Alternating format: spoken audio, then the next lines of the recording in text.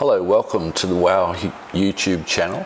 My name is David and I'm your host today. We're at the Patravadi School, Hua Hin, and we're talking with Kru Lek, who is the founder.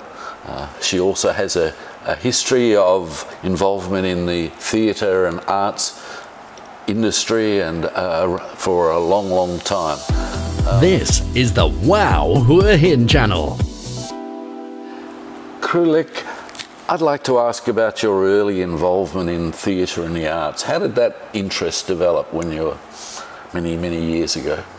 I think it's the environment influence, because when I was young, I lived on the Phaya River in Bangkok, opposite the Grand Palace, and it's quite near the National Theatre.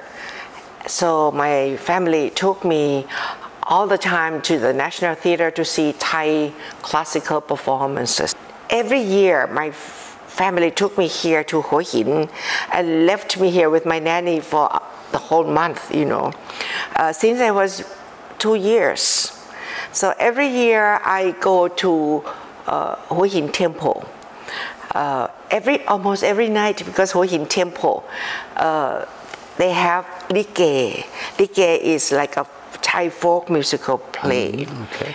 And because there's nothing to do at that time, so every night I watch Lige. And it was kind of my dream to be singing, dancing, and acting on stage. So in my high school too, you know, in my high school, they teach a lot of Thai culture, dancing, Thai music, singing Thai classical music.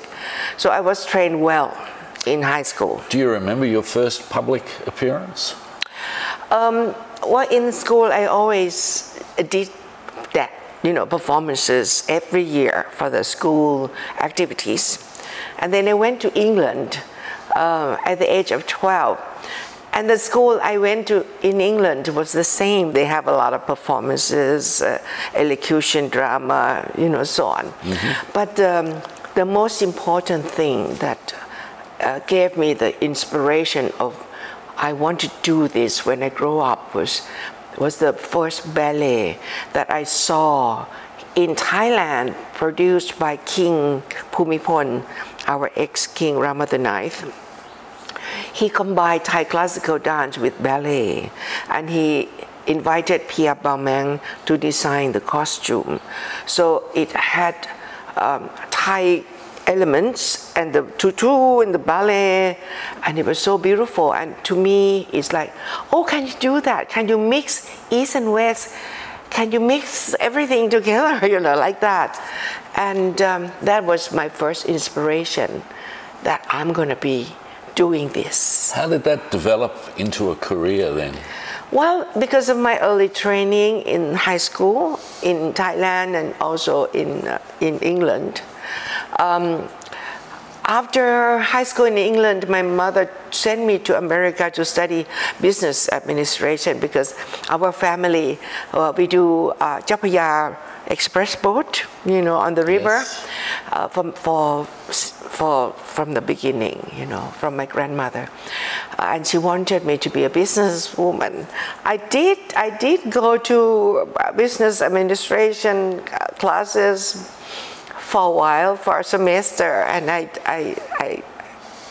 didn't go. But the theatre was calling you. I didn't go, but I always went to the activities of the university. So my advisor said, why don't you go to take drama or dance or whatever you like? I said, no, I can't do that, because in Thailand at that time, you know, this kind of profession is not an honorable profession. Okay. So, but finally I realized, well, why not? You know, why don't be daring and do whatever my heart feels? Yes. So I luckily, my mother was very broad-minded. She said, okay, go. So I went to Pasadena Playhouse in Los Angeles, in Pasadena. And then after that, I said, oh, maybe I wouldn't make it, because Thai movie industry is not, it's not honorable, and maybe my parents won't let me do it. So I took fashion design as well as acting. So at least I have something to do that I like. And I came back the first day. I got a job as a fashion a model. I also took modeling. I got a job as a model, and then I started my boutique in Siam Square. Okay. And it was a kind of very early stage of ready to wear clothing. At that time, you go to tailors to make your clothes, but I make a boutique for ready to wear, and a lot of young people, they like it because they see it and it's much cheaper than to have it made. So it was quite successful, and I did that for a while and have a lot of customers, and one of them was a producer on television, and she knew that I took acting, and so she asked me if I want to participate in her play. And at that time, the play on television were live, not taped. And I was performing for a while, and somebody called me on the phone, after the performance on television, where can I find you? And so next day, the director came and he gave me a script, and he asked me if I would like to be in his movie. And I won the Oscar, the award from that movie, wow. My first one. What was that movie? What was the name of that movie? Let's have a look. Yeah, this is the one. This is a movie from my book. In English, it's No Heaven for You. It's a very dramatic film. But I was only 23 at that time. But I always perform as characters, on TV. Okay. So this role, I have to perform a 45-years-old woman, very cold. I live in the forest. There's a supernatural element to this, by the sounds of things, to this movie script. I love being somebody else, not myself. So I did it, and people believed that it was a kind of a middle-aged woman because of the makeup and so on. I did my own clothing, I did my own makeup and hairstyling because I was trained for that. So that's how I started. So this movie was very successful. You said that there was an award. There were awards associated with this? Yes. In Thailand, we have an award. It's called the Golden Doll. It's similar to the Oscar in Hollywood. Yes. Yeah. And at that time, I was the last one who received the Oscar from the King. Oh, King Rama the Ninth, wow. From his hand. And then after that, no more. Well, that's very hard to top, I expect. This is the Wow Hua Hin channel. I'm aware that you established your own theatre in Bangkok as well. Can you tell me how that began, developed? Well, I was trained in a theatre, so after 13 movies, and I thought it's enough. So I went to television, producing, directing for television channel 3. And for 5 years, I got married to a Canadian ambassador, and he took me away from this country, and the first posting was New York. I thought I quit. I want to be a housewife, an ambassador's wife, and but every night, almost every night, we were invited to see shows, performances, opera, for free too. And we met a lot of directors and really great artists in New York, and one of them was a choreographer for Ain't Misbehavin'. The musical play, and he was director for Lena Horne on Broadway, and we just happened to meet we had very good conversation because he came to Thailand. He took Thai classical dance, and he loved it, and I was a Thai classical dancer, so we danced together in many events in New York, So he said, I will teach you how to do a one-woman show like Lena Horne on Broadway, a musical. And I said, oh, wait, you know, this is quite a great opportunity. So I worked with him for 3 months every day, 9 to 5, 9 to 5. And did the first concert in Thailand with light and sound and wireless microphone. At that time there was no wireless, and it's a song and dance and performance, 1 hour non-stop. I think there was a picture or two. Perhaps we can have a look at of those times. Yeah, this is a picture I took in New York. He taught me. He did my hairstyle. He kind of designed my hairstyle and rehearsed in New York. And this is the performance. At that time, there were no dancers in Thailand, you know, so we have to import the 2 dancers from New York. Okay. And it was a Thai-style movement with jazz, dance, and also there were many songs, you know, that Thai songs and Broadway songs that we did, and a Western song by Pointer Sister called Slow Hand. Oh, yes, I know it. And so I sang Slow Hand and I danced with in the Thai classical manners with this kind of costume. Oh. And it was a big surprise to my people. And it was the first time that there's a thing like this in Thailand. And after this, a lot of people who were kind of backstage, people selling programs, young people, they love it. So I taught some of them, and the Grammy recording music started behind the stage of my concert. So your theatre in Bangkok was presenting this sort of performance? After this, you know, I thought I should teach more people to do this kind of thing. So I opened a dance company with a little theater and kind of outdoor theater. And at first it was a small theater. You know, this is a kind of thing that, this is a very famous pop music guy, and he was kind of my backstage at that point. Oh, wow. You know? Okay. I used the front of my office, and the office door and the trees around it and the parking lot make a theater. And it was a musical based on Thai literature.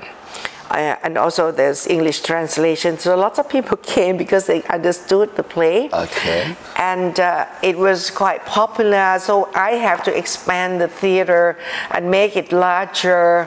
So the theater has roof, but still open air. Okay. Because I love the open air, because I'm very careful about breathing, about air, even before COVID-19 came. You know, that's why we are quite safe here. Every place, even the house here, I open the window, the door, so the nice air comes in, as well as the air condition. In Bangkok, I have a school for acting, dancing, but here I don't want to train just actors, dancers. I want to give the knowledge of the art to everyone into any profession, because they should have creative thinking, they should have disciplines, they should have a knowledge of the art, whatever they're going to do. This is the Wow Hua Hin channel. So let's talk about what we have here at the Patravadi School. What's available to students and people who come here? Well, this is a boarding school as well as day school. We have a lot of Hua Hin people as well as people from all over Thailand. It's not a big school. I don't want too many students because it's not easy to find good teachers in Hua Hin, you know, who come and work like 12 hours a day, because we work hard. You're very demanding by the sounds of things. We work with the kids from 8 o'clock in the morning until 4:30 in the afternoon, but then after dinner we have clubs, we have activities. We train them whatever they like to be, like music, coding, computer, you know, camera shooting, everything. To push them into area that they like, so they can continue to university. So creativity is what you're trying to instill. Yes. Yeah, but as well as in the daytime we learn the 8 subjects that is a Thai curriculum. But we have a lot, funny that we have a lot of foreigners here. English, totally English, and other nationalities who want to be in Thai school.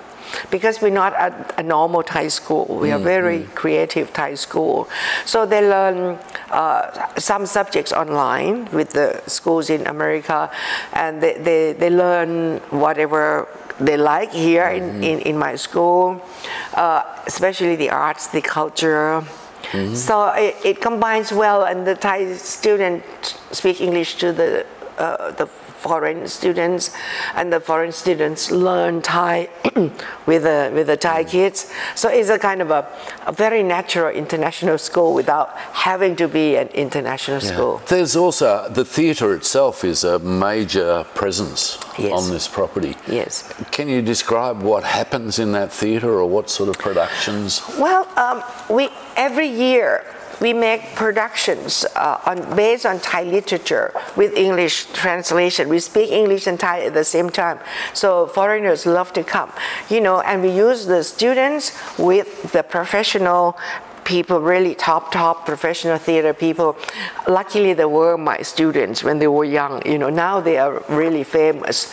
So we work together. So the kids learn with the real top professional, and our musicals are really successful. Yeah, every year we make, like this one is Prayer, which is a sister of Cherry. Oh, we did rocking drama. We do a lot of Thai literature in more contemporary ways. And the kids learn lighting design, clothing design, backstage, acting, music, etc. We teach not just theater, we teach discipline, we teach English, we teach craftsmanship, we even teach video shooting, everything. The kids work with the real professional people that come to work with the theater. Well, one of the perhaps unusual things of the Patravadi School is your skateboarding facility. That was one of our productions. I work with the street people, drug addicts and people in jail, young people. That was my part-time kind of thing. And I asked them, what do you like to play? And they said, skateboard. So I said, fine. So I bought them some skateboard, and finally I made a small skate ring in their kind of slum home. And it works because they don't have time to go and take drugs because they play skate. And they send teachers to make them really become good. Yes, well, I mean, and it's a very professional. So that's why I make a play here. So they come here and they have a real professional skate place. And after the play, because of the COVID-19, after the play, we're supposed to travel all around Thailand with these guys. But we couldn't. So some people ask, what can I play here? I said, fine, come in. It's an empty place. So the people have been coming. So I opened it for free since then. Excellent. Do you have, what sort of plans are there for the future of Patravadi School? Oh, well, the theater is we still work with kids in the theater. But we think that COVID is still here. That's why last year during the COVID lockdown, we worked on television production. So the kids, because we are boarding school, so the kids learn how to do productions on television. But I said, I don't want to go to television station because there's no freedom.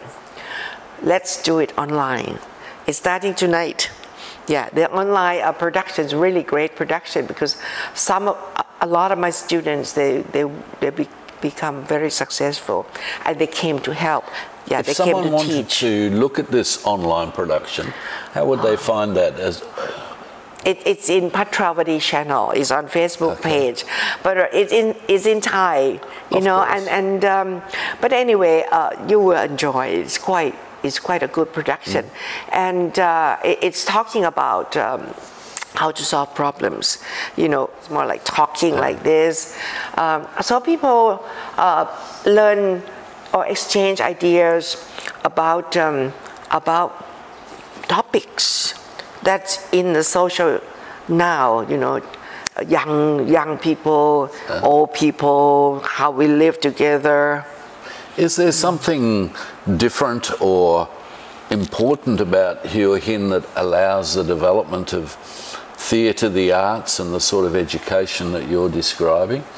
What do you think is special about Hua Hin? I grew up here. Hua Hin was a land of culture. I see a lot of cultural things, music, so on, in Hua Hin, you know, from folk to jazz band. Since I was young, that's how I grew up. And the king was here. And King Rama VI, he has his palace in Cham, he has his theater there, and they were performing. So around this area, it's a cultural place. So is there a future for that development in Hua Hin? Yes, I want to make it still remain a cultural place. It's modern, but still, you know, for young people who come here visiting, it's something eye-opening, you know, something fun, not just lying on the beach. There are other things. And here is a hub of education. People can come and learn drumming, Thai music, Thai language. We open for anybody. Yes. Well, thank you, Krulek, for your time and your enthusiasm. Is there anything you'd like to add just in conclusion from what we've been discussing? Well, this place is my donation to the community. I'm working for the King Rama IX, you know, to pay back whatever I have, you know, benefit in my life back to the land. So this become a hub of education. People can come and learn things, you know, people outside, they don't have to be students here. I learn many things. And we're connecting with the artists outside. You know, we send people, we make introduction to people, to artists in Hua Hin. So that the whole place, not just here, become a hub of education for the art. Thank you very much for that. Thanks for watching the Wow Hua Hin channel. Do leave your comments or questions below and we'll get back to you. The Wow Hua Hin channel is produced by Surf 102.5 and Royal Coast Review in association with the Phoenix Group.